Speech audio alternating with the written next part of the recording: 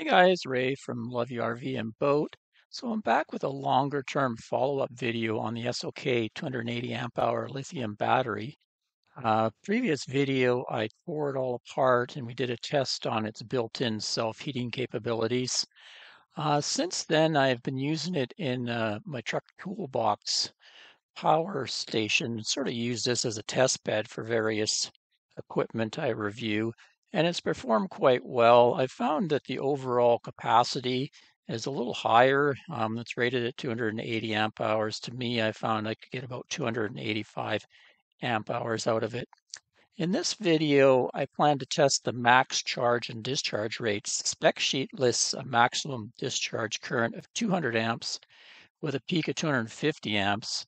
I'm going to test that using my 3000 watt Motomaster Inverter, kind of a typical use case for RVers.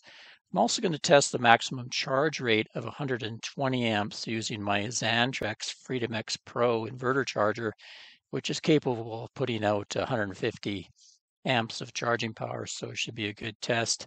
Also to note, in the teardown video, when I looked at the BMS board, it had a rating printed on it, which was incorrect. The actual max charge and discharge rating was higher at 200 and 120.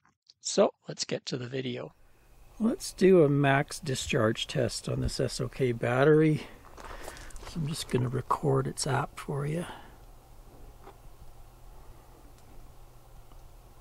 Right at 100% charge, hooked up a 3000 watt inverter. That should be able to get us up over 200 amps of draw. So first we'll turn on a space heater, turn it up full. And that brings us up to around 70.9 amps.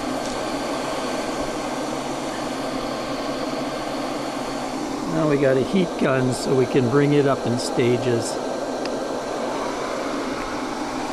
There we are, 204 amps. Just going to let that go. See if we can handle that for an extended period here. We're putting out about 2100 watts. Which would be enough to run any type of microwave, anything that you could plug into a regular household outlet. A regular household outlet usually is about 1850 watts. So if you had one of these batteries in your RV system or boat, you could basically run anything you could plug in. If you needed to run a lot more, you'd probably want to put a couple in parallel. Then you'd have a max 400 amps out, but seems to be handling it no problem. Voltage is showing 12.5, 200 amps.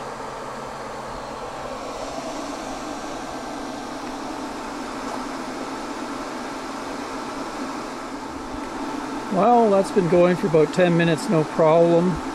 Just going to step it up one more level here. Now we're at 236, close to 240 amps.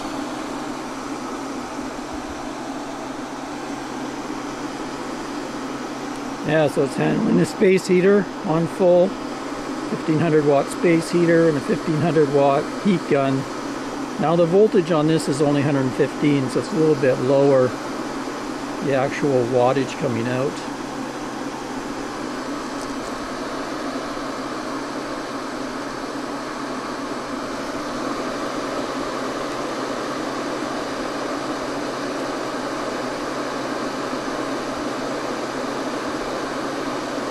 Yeah, my inverter's down to 11.6 volts, so a little bit of voltage drop going on. But yeah, it's handling a steady 235 amps reported on my meter. Its internal app reports 240 amps, 12.4 volts, so it's quite a robust battery as far as discharge goes. Okay, let's do the charging test. Max charging, rated charging is 120 amps, so I just want to see if it's capable of doing that. Right now my solar coming in, and I got 10 amps coming out of my inverter charger, which I can adjust up, so we're getting pretty close to 50 amps. So I'll just adjust my inverter here. Xantrex. Let's move this up a bit. We'll go with another 50 amps here.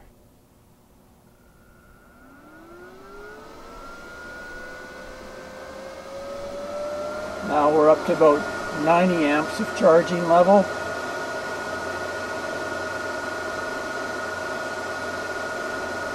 Add some more. 65 amps.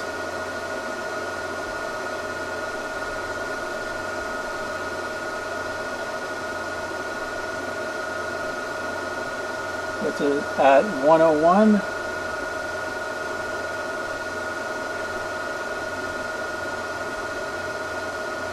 Go to 75 amps on that charger.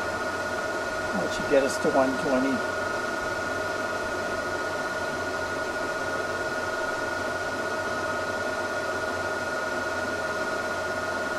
Not quite, we're still at 110.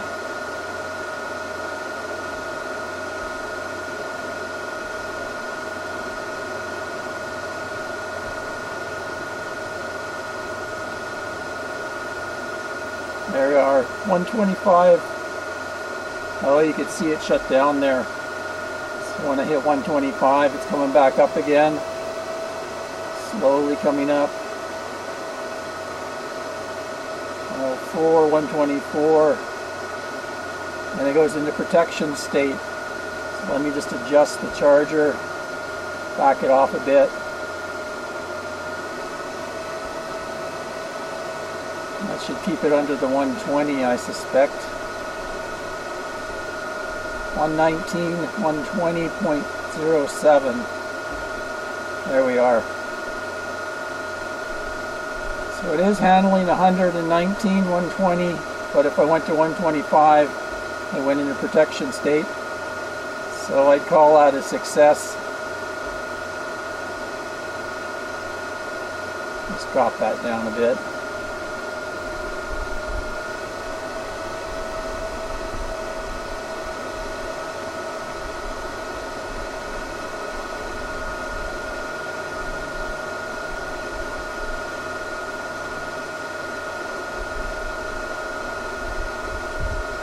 I'll let it charge at about 100 amps here, see if it handles it for a longer period. So it seems to handle that no problem. One thing I've noticed with this app though, it doesn't track the percentage very well at all. You know, I was discharging it, doing a discharge test, and it didn't budge off 100%. Even though its voltages would assume so. I don't know what's going on there. There is a frequently asked question kind of thing online about setting this up, calibrating it, and it talks about discharging the battery all the way to 0 state and then charging it all the way to 100%, maybe twice before this thing will become accurate. So I don't know. I've had the battery down pretty low a couple times, but it still hasn't really been accurate as far as I'm concerned. Anyway, that's a small thing, and maybe I'm just not getting it adjusted properly yet. Anyway, good news is it's handling 100 amps, no problem. So the battery passed the charging discharging test with flying colors. Just give you my likes and dislikes. I like the heavy duty case and the terminals, very nice terminals on it with long bolts too. Excellent internal build quality. We saw that when I tore it down. High grade lithium prismatic cells. Self-heating feature for low temp use. Easy disassembly for repairs. This is a real biggie. I think if anything ever goes wrong or you want to take it apart, if you have any problems, it's very user friendly in that way. It has a Bluetooth app. You can connect up to 4 in series or up to 10 in parallel according to the manual. Pretty good support. You can email them and they answer, and USA warehouse. Economically priced, I see right now they even got it at $9.99 for 280 amp hours. Pretty well built batteries, not too bad. And they have a 7-year warranty. I think the company's been around for 3 or 4 years now. Dislikes, just a few. It's a lot heavier due to the metal use. I kind of like the metal case, but for people that can't lift very heavy loads, it might be a deal breaker there. Side terminals also may be an issue in some installs. Most batteries, have top terminals, so a lot of battery bays and stuff are built for that, whereas these ones have terminals on the side. I found the Bluetooth signal was kind of weak.